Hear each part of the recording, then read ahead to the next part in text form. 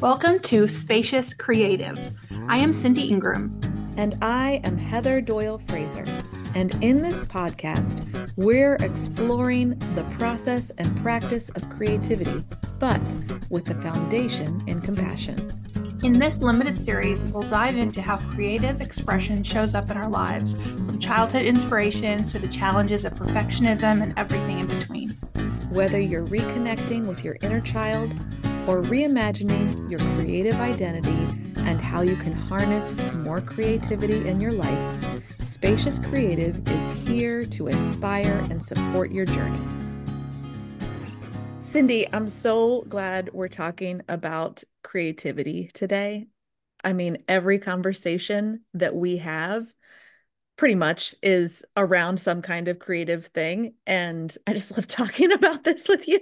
I know, it's just the best. Like, I think every conversation we have ever had has been related to creativity in How some could it not? capacity. It's our lives. Yeah. So yeah. That's we live and breathe creativity. Yeah. So have you always been a creative person? What's your earliest memory of creativity? Yeah, I mean, I think I've always viewed myself as a creative person because one of my like core earliest memories, I had that feeling. And I mean, this is like probably one of my first memories, like of being a human. The and there's two, and there were like at the same time or very, very close to the same time. Part one is I had my parents had gotten me this cardboard Holly Hobby house. You know, this is the 1970s, early 1970s. And I'm probably like three-ish, like between 3 and 4. That's probably the time that it is. And I loved this Holly Hobby horse, not horse. I love this Holly Hobby house. And outside it looked, like it was, like colorful and everything. Inside it was just cardboard, brown cardboard. So that was a bit of a disappointment. I remember going in it and being like, oh. So then I brought in like crayons and different things and was drawing things on the inside to make it more colorful. I also brought in like I remember having a blanket in there and like it was probably a beanbag or a pillow or something to sit on because I remember sitting in there and I wasn't on the floor. And I already was, my dad read to me every night, even at that age. And I loved books even then. And so I remember wanting to write stuff. And in order to to like help me serve that, I guess, my mom gave me an old phone book. Um, Now I don't know if anyone remembers what old phone books looked like, but they were very thick, paper's very thin, like tons of pages. So that's the thing that I was like, oh, I get this whole big gigantic thing. I can do whatever I want in it. And so I drew in it. That was I was brilliant. pretending to write in it. I mean, like, I wasn't really writing, I don't think at that point, but I was, for me. I felt like I was doing serious creative work. I remember like doing like being in it and like, going through it. And I remember loving that feeling of just creating. And so that was part one of that. And then the other part of that memory, I don't know why these are so connected for me, but I remember waking up one morning and my mom came in the room and I had woken up before she came in and I had written a song with a melody and lyrics about spring and the Easter Bunny. And I sang it to her, and I thought it was the most brilliant. I mean, I literally was like so excited about this. And so I was like, this is the best song ever. Spring is here. That's what it's called. And um, I remember my mom was like, that's great. Yeah, that's great. But she also was a, singer-songwriter performer. So I had that in my life I was Mhm. already singing, I was already doing all of that, even at 3, like literally at 3. So it didn't seem, she didn't react to it like I was expecting. It wasn't like a big deal. It was like, yeah, of course. So I didn't get like the pump that I wanted there. Yeah. I do remember feeling like, oh, but I still loved the song and I thought it was pretty awesome. You still know the song? I remember a little bit. I remember the beginning part of it and the beginning part of the melody, which and it's very simple, as you would imagine from like, but spring is here, spring is here. Da da da da da da da da. I don't remember that what those like. Da da da da da da da da da da da da da da. That's what it was, basically. Awesome. Probably something with the Easter Bunny in there and also spring again and again. What I like about this, and it's as you're talking, it's reminding me of like my own childhood and my own memories.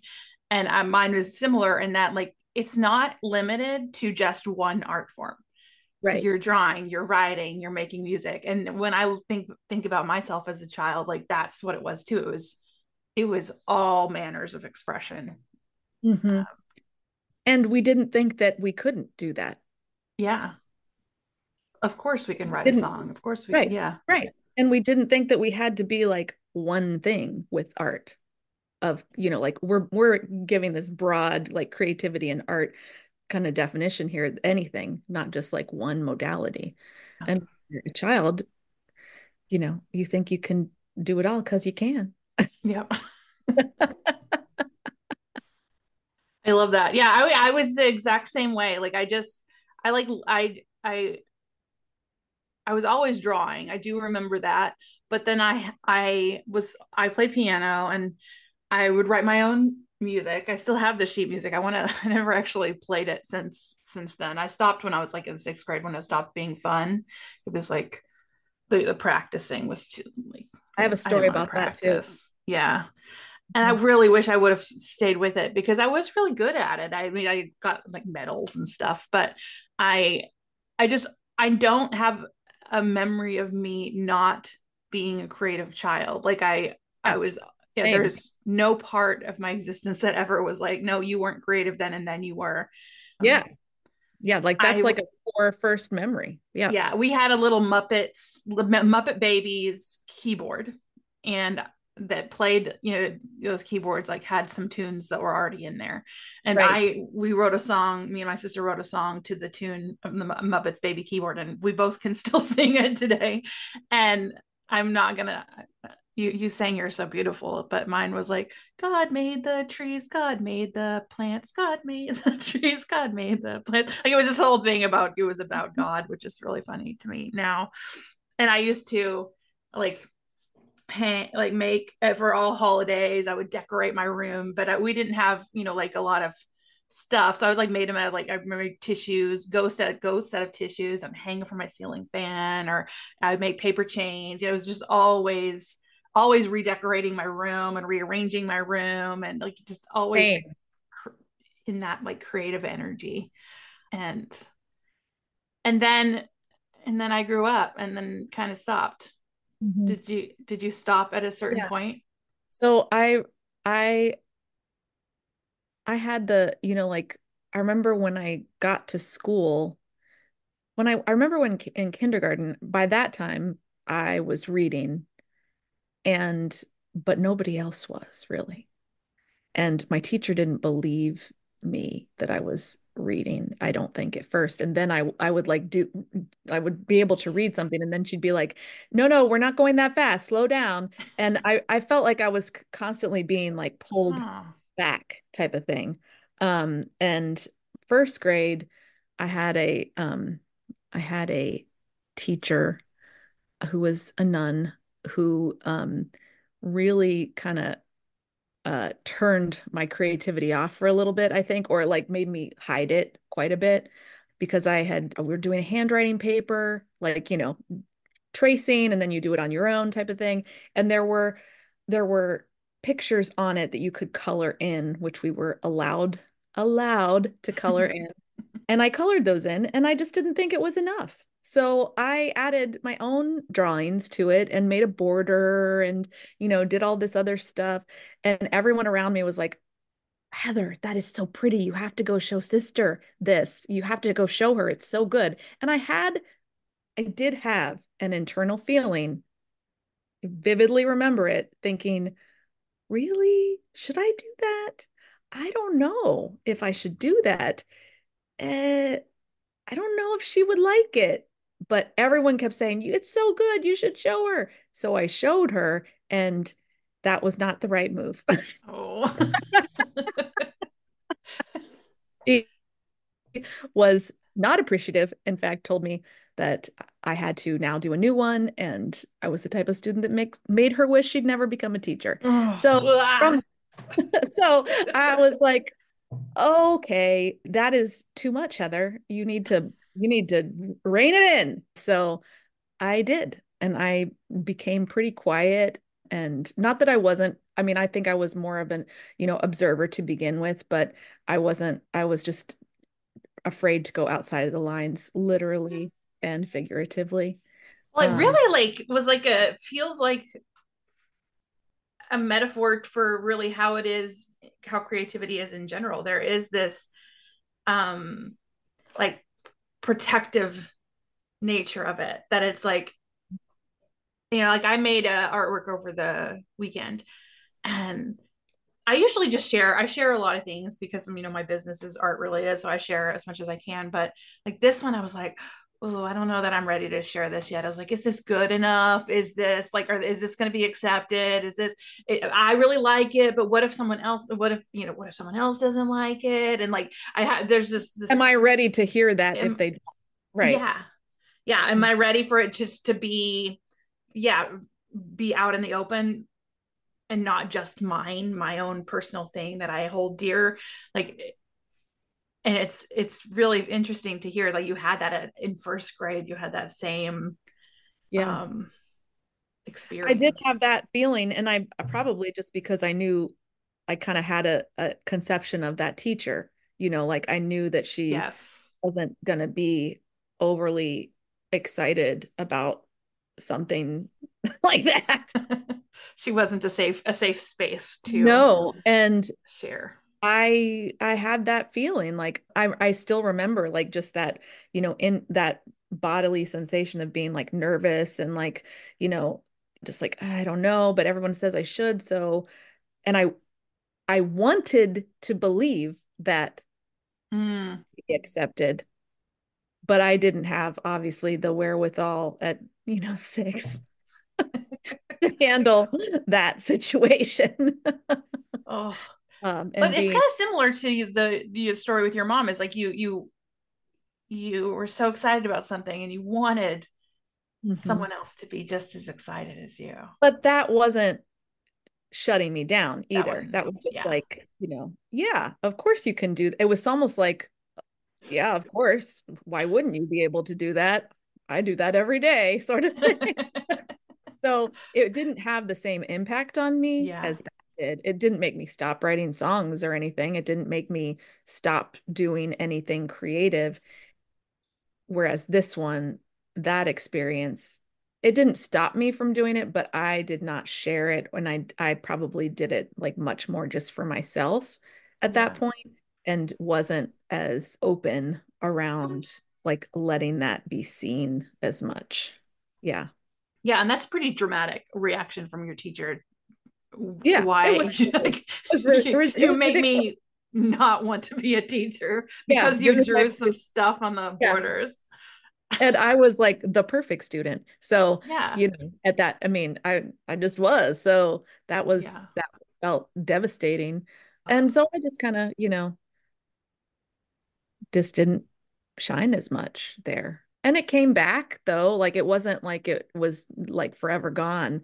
It like once I hit, like that like early teen, preteen time when emotions are super high, there's like artistic things were the way that mm, came out for me. Like I was writing stories, I was writing poetry, I was writing like all kinds of things like that. I was also reading. Obviously, reading never stopped for me, but I was, like doing all, and I was drawing and doodling and, doing different things, total rearranging all the time of the furniture. It was like, let's try it this way. But I mean, like that is helpful. Just get a perspective change. I mean, now I see Yeah. that as a very a big creative outlet. At the time, I'm sure that just annoyed the heck out of my mom. Yeah. Not my dad so much, but my mom. And I would say that that kind of spurt of creativity lasted for a few years, maybe like fifth grade, sixth grade to like sophomore in high school ish. And then I felt it like a constriction of it again a bit, just because like the academic rigor and needs were high, to get into, for college and scholarships and all those things. So I feel like even though I wasn't doing a lot of fun writing for myself or like art, I was performing in musicals and plays and things like that. So I was getting some creativity there and of course always singing and things.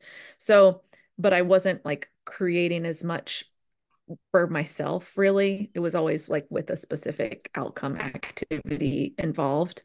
That was really And the then same for me. Yeah, yeah, that time period was like the period where I wrote the most poems. Like fifth grade to right. sophomore year of high school. So many poems. So many because I feel like what are you going to do with all that emotion that you have Yeah, this and all these new feelings and like insight that you never noticed because you were like a true kid and now you're an adolescent and yeah, a teen and you see everything that's going on and you feel it too.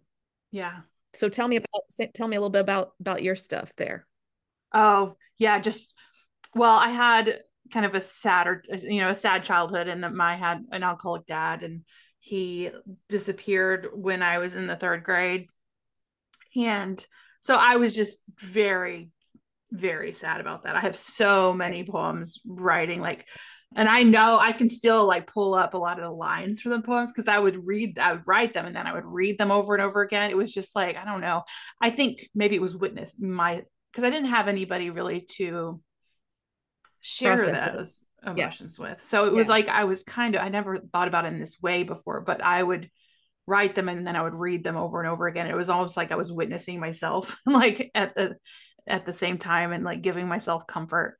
And also, I was so boy crazy that a lot of them are love poems too. There's a lot of love poems in there about boys that I had crushes on and poems about friendship and poems Yeah. about I have one.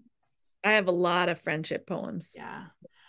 I have poems about art and how I dream of a life, a career in art. Like it was just like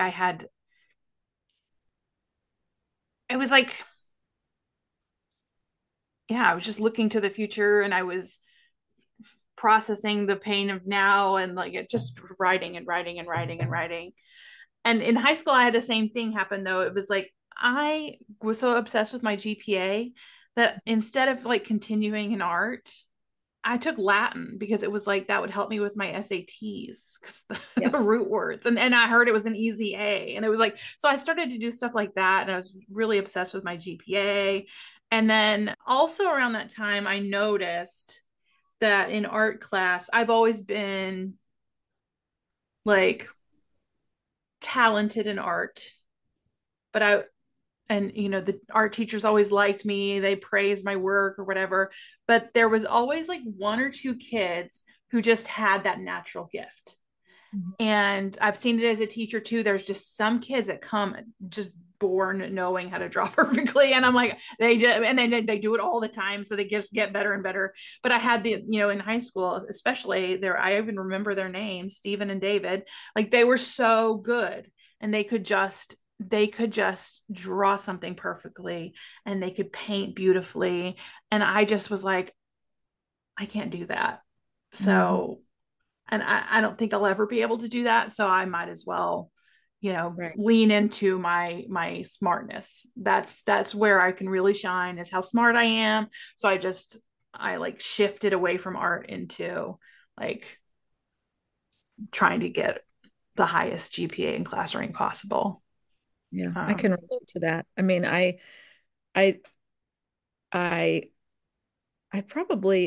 did go away from like art stuff, although I was in always in like music stuff. I always did that mhm. just because it was it seemed like I would never not be able to not do that. So It's just a and I part love of you. Yeah. yeah. So I did love that, but the whole GPA thing, you know, be the best you can be, like all of that. Yeah, I definitely was in the throes of that. And I had that experience of if if you're not going to be the best, then why are you doing it? Yeah, why it's not worth it if unless you Because can be the because I best. was really like in my mind, I was the best at some things or as good as I could possibly be in some things.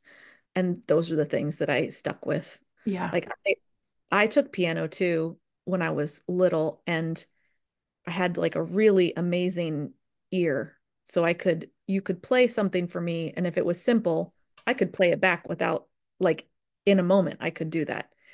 But then as things got more, and so I was learning things really by ear, not by reading music. That's what was Hmm. happening. So I could pick it out and play it, and people were like, wow, she's amazing. She's so good. And then as the pieces got more complicated, I couldn't pick it out by ear anymore because there was so much more going on. It wasn't, you know, Yeah. just one bass line, one, you know, it was just, it wasn't simple. So then I was falling behind and that felt terrible and that felt awful. And so I stopped doing that because it was like, you know, just too much. And I was little. I mean, I wasn't very old. I mean, I was like first, second grade. And then I took lots of other instruments and well, not lots. I took clarinet and I played clarinet and saxophone. And I picked those instruments because I knew my mom couldn't play them. And I was like, I need something that she can't do because I need to feel like I can do that and she can't do it. So that's why I chose those instruments. And of course, then later on I played. I had to drop that for all the choir type things and you know vocal things in high school. But and I of course played guitar and other things now too. But yeah, it's interesting how we let we get we it's not our fault. We get sucked in to this machine is what Yeah. happens. Yeah. That's what happens. That's But true. mhm. And it's interesting when both of us, that's probably why we get along so well, is like the the wanting to be the best at something immediately without any without any work. Like that is, but then also I think about it. I'm like, no, there are times where it's like I I do put in the work to be the best at something, but I think I already know it's possible because I'm thinking Well, about math class because I was in yeah, calculus and me I was like, too. Ah, ah. I loved it actually. I really loved calculus, but the teacher was like, "Hey, I'm just gonna set your expectations, y'all. Like this is AP calculus. If you're gonna get a like." She was like, only one, maybe two people are going to get a 5 on this calculus AP test, and it's going to be Vikram because Vikram was the valedictorian. And they're like, Vikram will get it. That's probably it. And I was like hell is Vikram going to be the only one? So I like studied my ass off to get the 5 on that calculus AP test. And it turns out 5 people got it. And I ran into her at the grocery store. It was my senior year in the grocery store in the summer. And she was like, 5 people got 5s. I was like, yeah. And she started listing the people. And she was like, Vikram, Brad, blah, blah. And she got to the 5th and she couldn't remember who it was. And I was like, it was me. The only reason I got a 5 on that calculus AP test is to prove you wrong. And you don't even remember. So I was glad that I ran into her. But so I could stick in her face. And how that relates to creativity is though, like that mindset of having to be the best is what kept me from making art for a very long time. Right. That perfectionistic mindset stops you from making art to begin with, but then it also can stop you in the process. Like Yeah. when you are actively working on something, it's Mm-hmm. so hard. That's where compassion comes in. I mean, like you have to be able to give yourself some grace to understand why you're feeling the way you're feeling and what there are things you can do to help with that too. What are those things? Oh, Tell us. well, it's interesting that that early memory of mine with the Holly Hobby House that I remember like see when I saw the outside, cardboard thing, I was like, "Oh my gosh, this is so great." I remember like just loving how it looked on the outside. There was a window in it, like just, Mm-hmm. but when I say window, I was just a cutout. Like, you know. Yeah. Um, but there was a drawn not drawn, but like painted on flower box on the front and things like that. So it was very colorful on the outside. And when I went in, I was like, well, this is not gonna do. Like this is just not gonna be, this is not gonna work for me. So creating that space for myself that I knew was going to be like, this is just for me. This is just my internal like place for really for creativity, but I didn't have those Mm-hmm. obviously those thoughts at that point. But like I remember bringing in something soft, like a blanket. I remember bringing in either was a pillow or a beanbag or something like that. I remember drawing things on the walls to make it look prettier, even though it was probably just a bunch of scribbles. I mean, it was probably just color, like going Yeah. like that, but it was what I wanted to do. So I was making a safe, like comfortable space for myself, which is what I talk to authors about and talk to people and writers to do. Like you need to have your nervous system be regulated and feel internally safe enough to be able to create. And how do we do that? Well, there's lots of things you can do, some of them external, some of them internal, but having an external space where you feel comfortable is one of the big things. Like Mm-hmm. it doesn't have to be anything big, but like literally making sure you're not cold or you're not hot or like too hot or you have water or like really basic things. And then like you can also move into other things like, oh, I like looking out a window that where I can see some green, or if you don't have that available but that that's something that is helpful to you, having a plant, or like there's things that, but it is funny to not funny, but like amazing to me, really, that I think as children we just know things that we forget later on. Yeah. Yeah. And It's like our adult life is so much about like unlearning everything we learned since high school and coming back to like who we were as children. And to me, it feels so when I really look at myself in like elementary school, like upper elementary school, middle school, I guess like age 10, like who I was then is it's the most true version of me almost. It's just me without all the crap that like got piled on all the for a long expectation, time. Yeah. obligation, all those things. Yeah. Yeah. It's fascinating because Yeah. I stopped making art because well the perfectionism thing came in too because I started studying art history Mm. and I discovered And art like history. you're looking at all these masters and No, you're they're like, like ah. yeah I discovered art history in my junior year of high school. Between junior and senior year my the English teacher took a group of kids to Europe every year for like 28 days, and you go to like all the countries. I forgot how many countries we went to. It was like 7 or 8 or something. And we did a whole class every Sunday for like a whole semester leading up to it to learn about all the countries and learn about the art. And so it was like this really immersive experience. And I go to these museums, and it's the first time I'm seeing like real art before because I lived in Amarillo, Texas. We didn't really have museum. Like the closest big city from Amarillo is like 5 hours away. And so I never got to see real art. And then suddenly I'm in Europe and I'm like looking at all this art and I just completely fell in love.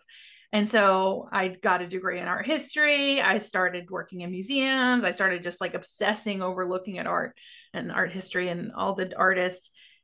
And I'm like, there's no way I could be as good as all of these artists that I've been studying my whole life. There's no way I can create something as powerful as they can create with as much talent as they can create. I was just like, I don't have the ideas. I don't have the technical skill.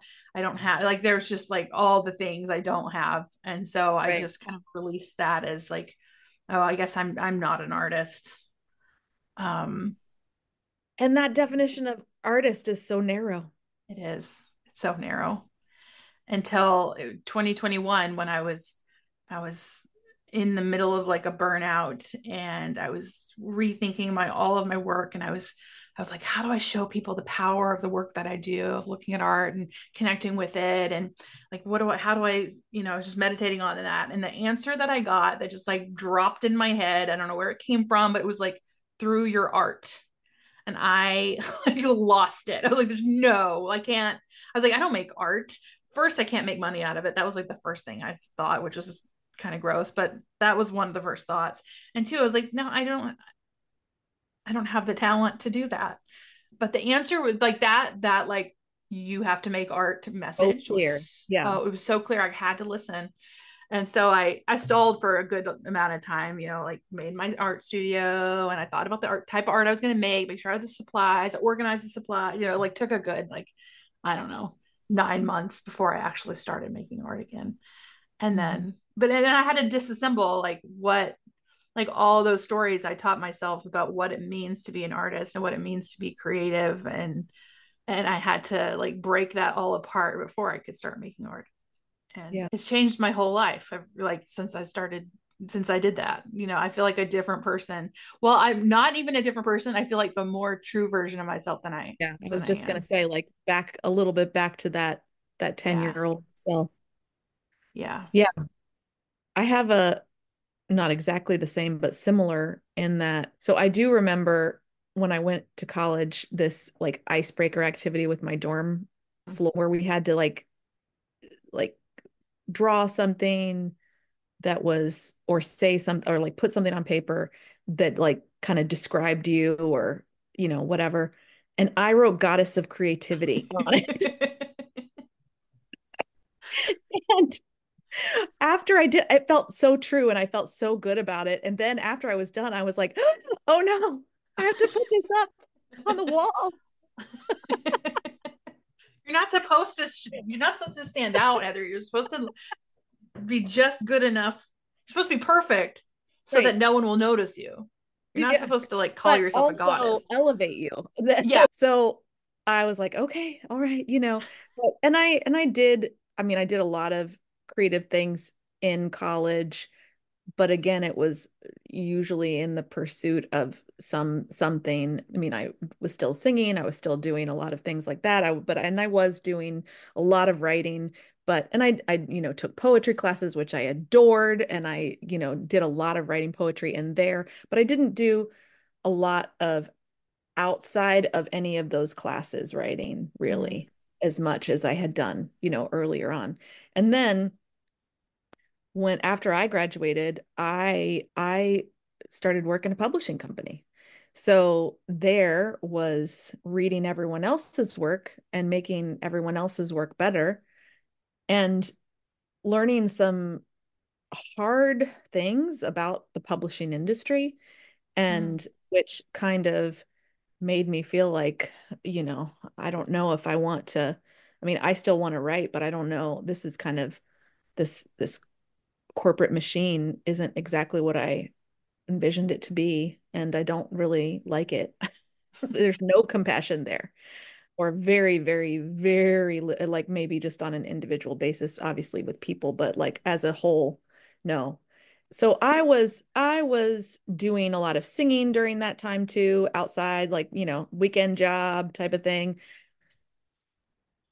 But I really was not writing too much. I did a little bit of writing, poetry around the time that I met my husband, and I had a lot of emotions and things like that. So I did some poetry writing at that point until basically till right after we got married, and then that kind of shut down again a bit. And then I didn't really do a lot of writing until I left traditional publishing, and it took a while to kind of recalibrate my nervous system really to be at a place where I could create again.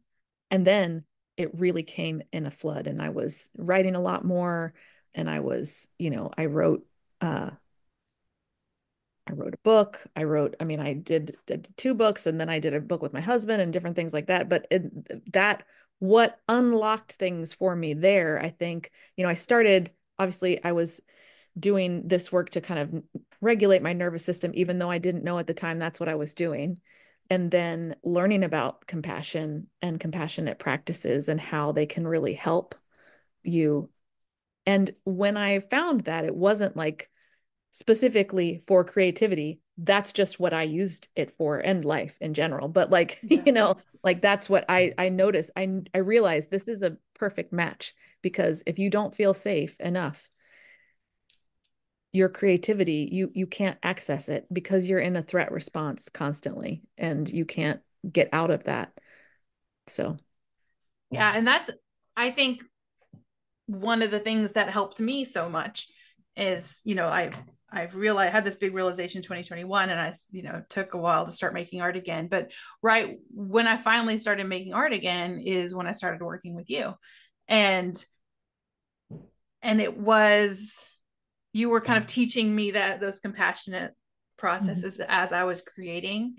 And I think that there probably would have been many times where I would have like stopped, or I would have gotten stuck, or I wouldn't have, taken the risks that I took if I didn't have like you and your influence as a like grounding energy throughout the whole process. well, that So, feels good. yeah. And so I feel like this can lead to a whole other conversations in different episodes about like the flood of creativity, about Yes. what happened next, and that sort of thing. But I feel like this is kind of maybe a good stopping point for this particular conversation. I think so too. Yeah. So we'll be back with more conversations about Yeah. creativity. Thank you for joining us on this episode of Spacious Creative. We hope you found inspiration and insights to give you some momentum on your creative journey. We're excited to invite you to our free workshop coming on July 24th. Trust your why. Your creative comfort zone needs you. In this workshop, we'll explore the widely held misconception that growth only happens when you are out of your comfort zone. You can sign up at cindyingram.com/trust. We can't wait to connect with you again in our next episode. Until then, trust your creativity and hold your inspiration and yourself with compassion.